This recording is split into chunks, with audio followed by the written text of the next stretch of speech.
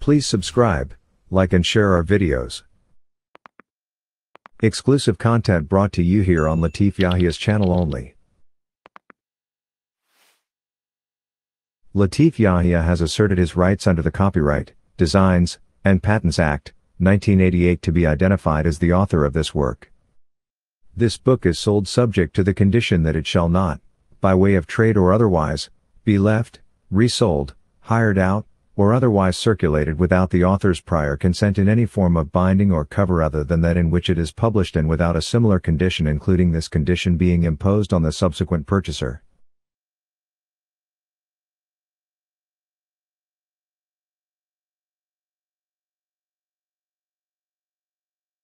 Invading Kuwait. SM's ordered to strip naked by Uday along with my other 4 bodyguards. They all obey without a word of protest and stand in a row in front of Uday's big Baroque desk covering their private parts with their hands. Their pose is slightly bent with their shoulders drooping forwards and their heads and eyes lowered. Uday comes silently forward from behind his desk, picks his electrical cable up off it and pulls it through his hand a number of times as if cleaning it. Then he throws his hand back. His body tenses like a spring. He looks like a tennis player about to serve. With a swish, he brings the cable down on Azam's naked back. Uday continues to beat him until he bleeds. Then he whips all my bodyguards. Again and again, Uday's torture instrument comes crashing down on sensitive skin. 10 times, 20 times, but Uday doesn't groan as he normally does. Uday is punishing the men and humiliating them for not having prevented me from slashing my wrists. If Azam hadn't called me on the phone to tell me that Uday was flying to Geneva for a few days, I'd have bled to death. I don't know how long I'd been lying on my bed when the phone rang. I just known it sounded very faint as if it was ringing in another apartment. As soon as I didn't answer, Azam had the bodyguards storm up to my apartment. They broke the door down, saw me lying unconscious in a pool of blood and rushed me to the Ibn Sina hospital. The doctor sewed up the cuts in my wrists by putting 2 stitches in each. 2 days later, I'd recovered reasonably well. Now I'm standing in Uday's office watching him punish the men whose job it was to watch over me. I know he'd really like to be whipping me. He'd probably like to kill me, but he needs me too much. His apparent concern over the last few days has not been for me. As ever, Uday's one and only concern is for himself. I'm his most important security precaution. Without me being his double, he'd have to put himself in all those dangerous situations, and Uday has ever more reason to fear them. For some weeks, it's been an open secret that something big is shortly going to happen. Further rumors about Adnan Karala's murder are also circulating around the palace. It's suddenly being said that the reason for Adnan's death wasn't just his personal criticism of Saddam's mistress but political as well. As defense minister, Adnan Karala apparently warned the president against an Iraqi invasion of Kuwait. It would provoke the West too much. An invasion of Kuwait can be nothing but a protective measure against American imperialism in the Gulf. That wasn't what Saddam wanted to hear. Long ago, he'd already made up his mind to bring Kuwait home. His threats on the subject are veiled, but palace insiders say his plans for annexation were complete as early as the beginning of 1980. In public, Saddam tries to cover this up. He heavily criticizes Israel at every opportunity to distract from his true intentions and to get the Arab world behind him. It seems a blatantly obvious diversionary tactic, but hardly anyone outside the palace seems to see through it. All the Iraqi media, particularly Uday's newspapers, broadcasts Saddam's increasingly menacing threats against Israel. He continually reminds everyone that the Jewish people launched a military attack against Iraq in 1981. On that occasion, Israeli fighter jets blew up the atomic facility in Osirak. Now Saddam claims that Israel and the United States are planning another attack on Iraq and declares, if it comes to that, we will destroy the whole Jewish population with poison gas. Babel, Uday's newspaper, has the headline, "Our missiles can reach Israel." In his usual naive and egoistic way, Uday's forever putting his foot in his mouth with his comments. Once, with his whiskey glass in his hand, he declares patriotically to his astonished friends, "Everyone knows Iran's aggression against our people has cost a great deal of money. They forced that war on us but couldn't defeat Iraq. Now other people want to see the proud Iraqi people starve. It is a black conspiracy against our country. A conspiracy by the rulers in Kuwait. Uday pauses for a moment, picks up one of his own newspapers and quotes from a speech attributed to his father. Sometimes war is fought with soldiers. They inflict damage on each other with explosives and attempted putches. At other times war is waged with economic means. Everyone listening knows the true point behind Saddam's quotation. Our state is bankrupt. We can't pay back the money we've borrowed from our main creditors, Kuwait and the Emirates. Either we persuade them to drop their claims or we ask for further help from Kuwait, which we'll be able to declare as compensation for the extra oil they've taken from Rumaila. As we all know, says Uday, which we all do, but this doesn't stop Uday repeating his favorite sentence on the subject, Kuwait has stolen Iraqi oil worth $28.8 billion from Rumaila. The southern tip of the oil field is just 5 kilometers inside the Kuwait-Iraq border. So we would only need to move the border a few kilometers and all our worries would be over. Yet again, his observation confirms that the palace hierarchy are seriously considering starting a war against Kuwait. Because not even the most naive person could imagine Kuwait would voluntarily allow the border to be changed.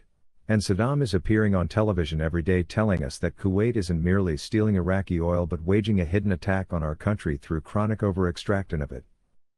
This excess has brought the price of oil crashing down from $20 a barrel to just $14.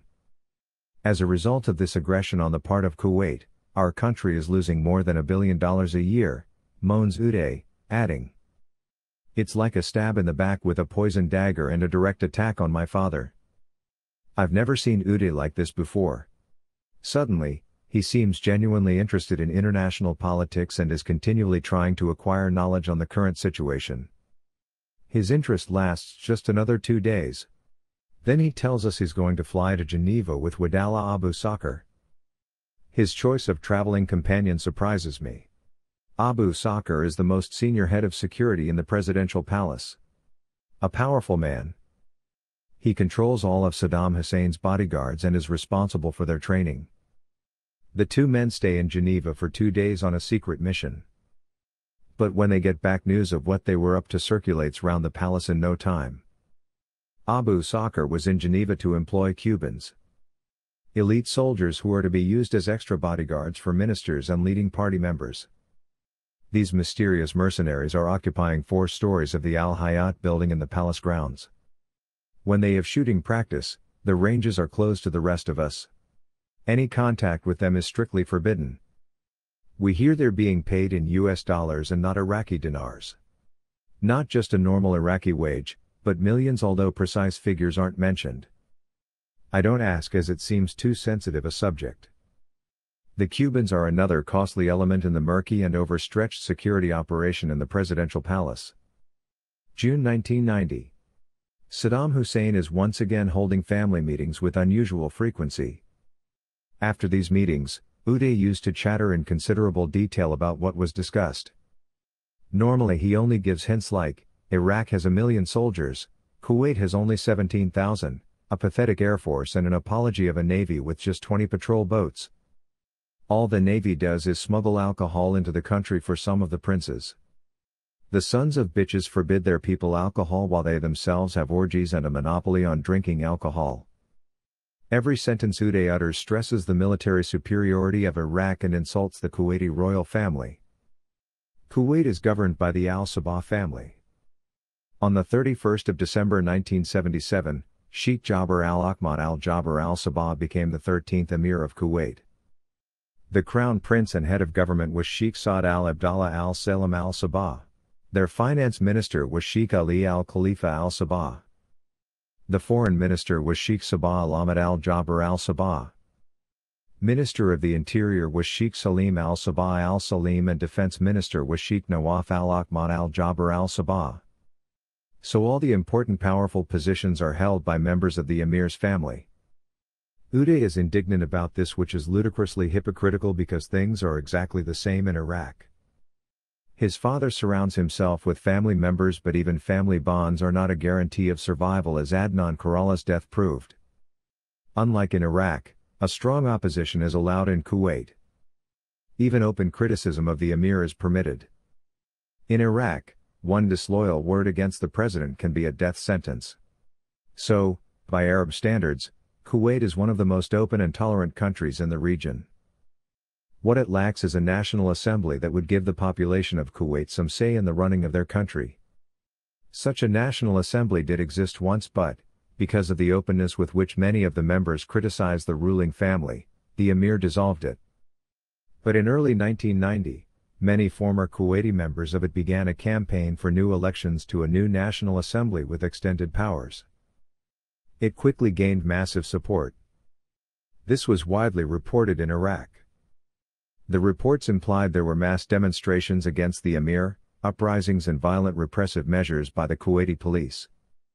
Whatever the truth, the al-Sabah family yielded to public pressure and, in June 1990, elections to a 75-seat National Assembly were held. A joke, was Uday's verdict, because a third of them are going to be appointed by the emir. And in any case this farce will be boycotted by the opposition. We in Iraq must support that opposition with all the means at our disposal. Uday goes on to explain in greater detail how he envisages this will happen. The people will have to take to the streets because the bigger the gatherings, the greater the pressure will be on the government. If thousands of Kuwaitis protest, the royal family will lose their nerve and order the police to shoot them. Uday doesn't say it out loud, but I know what he's thinking. He knows that, when compared to Iraq, Kuwait is a tiny state consisting of just 17,818 square kilometers. Only 800,000 out of the country's 2 million population are Kuwaiti citizens, and a mere 100,000 of these are true Kuwaitis or members of the ancient Bedouin nobility. The ruling al-Sabah family numbers just 1,000. The majority of the population is made up of foreign workers. There are approximately 1.2 million of them. About 440,000, or a good third of these, are Palestinian. The rest are a mixture of Arabs from other states, Asians, Europeans, and Americans. This population mix produces big social divisions because only Kuwaitis enjoy full citizenship. In the event of an invasion, all these foreigners are unlikely to put up much of a defense for a country that isn't theirs. Certainly the Palestinians won't, as they have good relations with Iraq and regard Saddam as the only Arab leader with the strength, will and hatred to destroy Israel. We must support our Palestinian brothers in Kuwait in all matters because they are not true Kuwaitis. Without them, the country could not survive economically, Uday says philosophically. They have to resist the exploitative regime of the al-Sabahs. Uday also mentions some names and confirms that the Iraqi secret police have spent weeks trying to persuade Kuwaiti politicians and opponents of the al-Sabah regime to rise up and fight openly against the government. We've talked with Ahmed al-Sadoun, claims Uday. Ahmed al-Sadoun is one of the best-known opposition politicians in Kuwait. Another is Mohammed al-Qadri of the Democratic Forum. They both agree with us, lies Uday. They are both openly calling for an invasion by Iraq to topple the fiendish system in their country. Uday couldn't have got this more wrong. In fact, both politicians had categorically rejected the proposal of any kind of collaboration with Iraq and had no wish to be used as pawns by Saddam. But this doesn't stop Uday declaring his intention: we will hurry to our brother's aid and drive out the corrupt government which takes its pleasure in London with homosexuals and whores. Uday can't resist telling us what Saddam's master plan for Kuwait is. Firstly, the rapid invasion into Kuwait by Iraqi troops to support a revolutionary opposition group that has asked Baghdad for help. Then the elimination of the emir and his whole government. Republican troops will go straight to the Dasman Palace and storm it as quickly as possible to seize the Kuwaiti ruler. If he declares himself willing to cooperate and to remain in office as head of a puppet regime obeying orders from Baghdad, then his life will be spared. But if, as expected, he refuses, then he will be shot on the spot for resisting the friendly Iraqi forces. His whole clan will also be executed. Sadam Hussein had already put the first step of the plan into action by preparing his army for war. By the end of June 1990, everyone in the palace knew troops were being mobilized towards Kuwait. 30,000 men were stationed along the Kuwaiti border. In the Al Said Club, over gin and tonics, businessmen who had just come back from Basra in southern Iraq, described how when driving along the al-Qadisiyah motorway linking Baghdad and Kuwait, they got stuck in endless traffic jams. The delay was caused by slow-moving army tanks and trucks towing artillery guns which were heading south towards Kuwait. Huge military camps have been seen erected beside the motorway. I ask Uday about this and he confirms that troops have been ordered south. Purely as a precautionary measure, Uday advises, just in case our Kuwaiti brothers need our help against the corrupt al-Sabah regime. How many troops have been moved? I ask. Uday's reply surprises me. More than 100,000. That tells me 0 hour is nearly upon us. The countdown clock is ticking away. It's the 1st of August 1990. Uday gets up and sets off unusually early, supposedly going to the Olympic Club. He calls me at 9 a.m. and tells me to keep myself ready over the next few hours.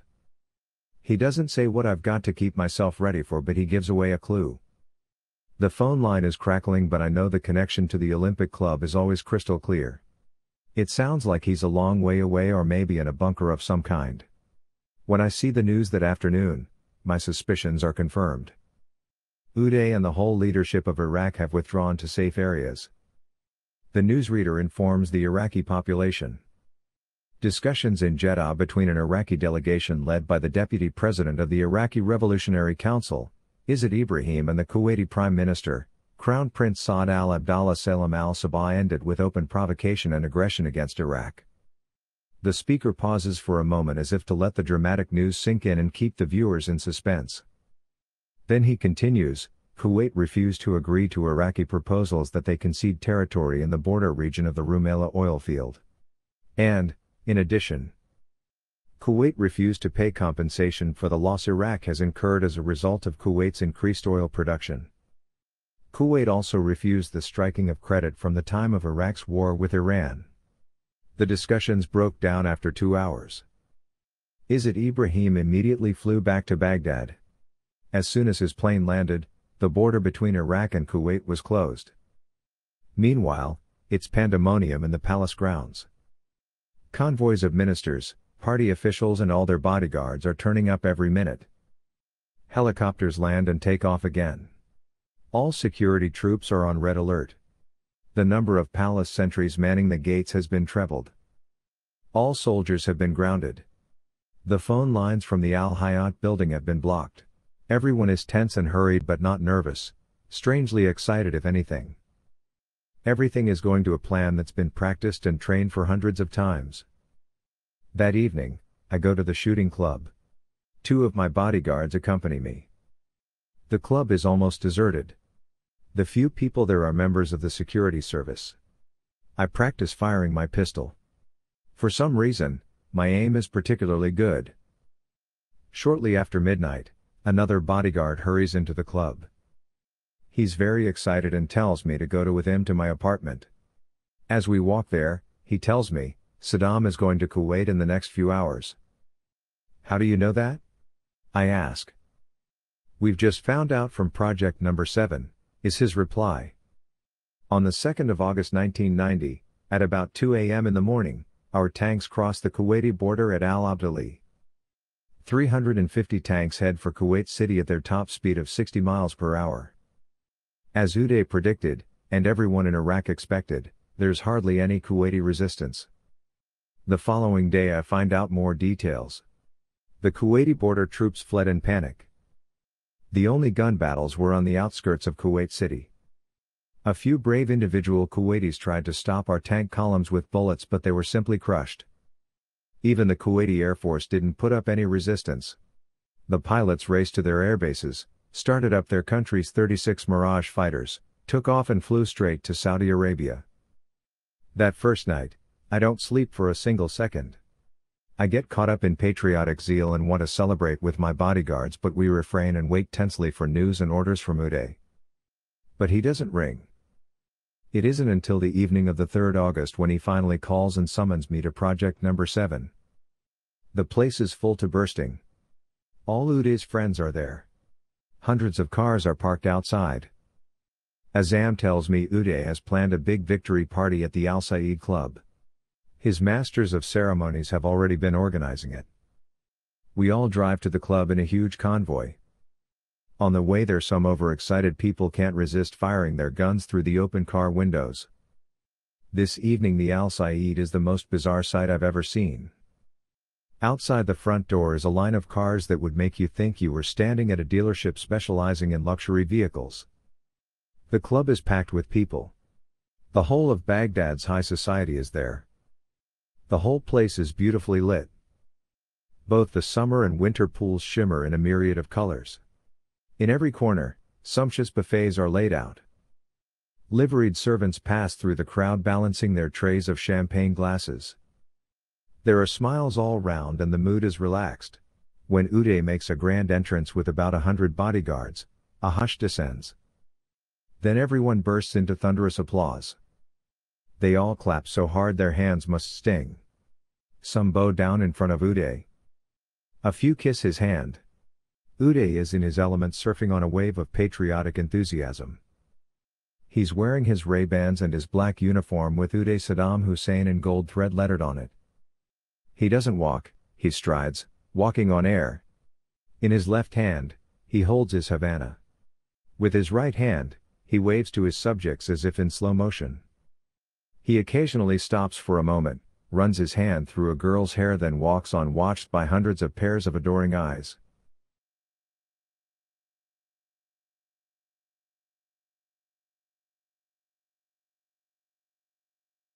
I keep well in the background. It's odd. Although I look so similar to Uday, because I'm wearing my bodyguard's uniform, hardly anyone gives me a second glance. Everyone concentrates on the radiant hero, the great son of our victorious president. After enjoying the adulation of the crowd, Uday strides up to a microphone. As if he was announcing the opening of the Olympic Games, he shouts into the microphone as if failing to realize the whole point of it is to amplify his voice. We have achieved our aim. He booms. Then he puts down the microphone, grabs his nearest bodyguard's Kalashnikov and fires it into the air until the magazine's empty. While he does this, he shouts at all the men present to do the same. All of a sudden, they all seem to have guns in their hands and fire up into the clear, starry night sky above Baghdad. The firing reminds me of my time in the front line during the last war. I can't help think that probably more shots have been fired at the al-Majid club than were fired during the whole invasion of Kuwait. Of course, the successful invasion is the main topic of conversation. From snippets I overhear, I gather that our troops occupied all the key positions in Kuwait just 4 hours after crossing the border. 9 hours after hostilities started, our soldiers were celebrating their victory in the streets of Kuwait City. They now have complete control of everywhere.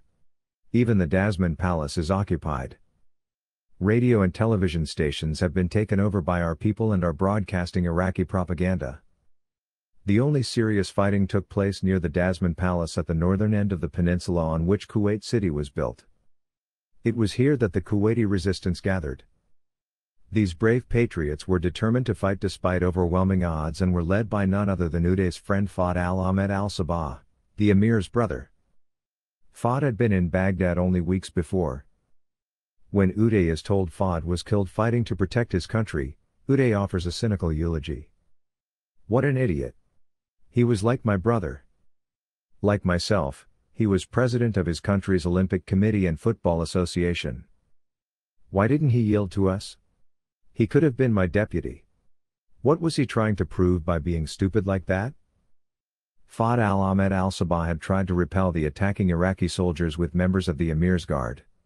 He didn't stand a chance. The instant he stepped out on top of the palace steps, his pistol drawn, a 21-year-old Iraqi cut him down with a salvo from his Kalashnikov. When Fahd fell, all Kuwaiti resistance also collapsed. The Sheikh's corpse was dragged into the road where it was run over by a tank. His remains were then just left at the side of the road. That sickening treatment didn't worry Uday. It's war, was his arrogant justification. We didn't want to kill anyone. We just wanted to support the revolutionary forces in Kuwait. There was one fact Uday omitted to mention that evening. An important fact. The emir and all his ministers managed to flee to safety. As soon as our troops violated the border, Kuwaiti officers warned the whole government. As Iraqi tanks sped to the Kuwaiti capital, the emir and all his government ministers were speeding to Saudi Arabia. The following day, the 4th August, I hear of a further setback. None of the members of the Iraqi opposition will agree to form a new government beholden to Saddam. Everyone in the palace knows the significance of this. Iraq's declaration to the world's media that Iraq had been acting in good faith to support a popular revolution in a despot state was revealed as a sham. But Saddam Hussein isn't overly concerned. That same day, he still has a transitional government installed in Kuwait City. Kuwait is declared a republic. At a press conference in Baghdad, the world is informed that the head of Kuwait's new government is a certain Colonel Uday Hussein Ali, who is an officer in the Kuwaiti army. Somewhat surprising, this officer isn't presented to the world's media. Not even a photograph of him is produced. Now I know why. No such Kuwaiti officer of that name exists. The man chosen to run Kuwait is Hussein Kamal Hassan, who is actually in the Iraqi army and happens to be married to Saddam Hussein's oldest daughter, Raghd. I can hardly believe the audacity of it all. Hussein Kamal Hassan is known in Baghdad as Saddam's loyal hound, and deservedly so. He started as an ordinary police constable. He later became chauffeur to former Iraqi President Hassan al-Bakr. He kept that position until 1979, when Saddam replaced al-Bakr as president. As I mentioned earlier, al-Bakr officially died of a heart attack. He was actually poisoned, and many people believed it was Hussein Kamal who poisoned his master's food. Hussein Kamal is also from Tikrit and is closely related to Saddam. After Saddam's succession, Hussein Kamal was rapidly promoted from a mere chauffeur, and this reinforced suspicions. Saddam appointed him his first bodyguard, a role more important than any ministerial post. Hussein Kamal received the rank of lieutenant, although he'd never trained as an officer. That was beside the point. What mattered was complete loyalty. In order to bind Hussein Kamal even closer to him, Saddam married him to his eldest daughter. Hussein Kamal has two brothers, Saddam Kamal and Hakim Kamal.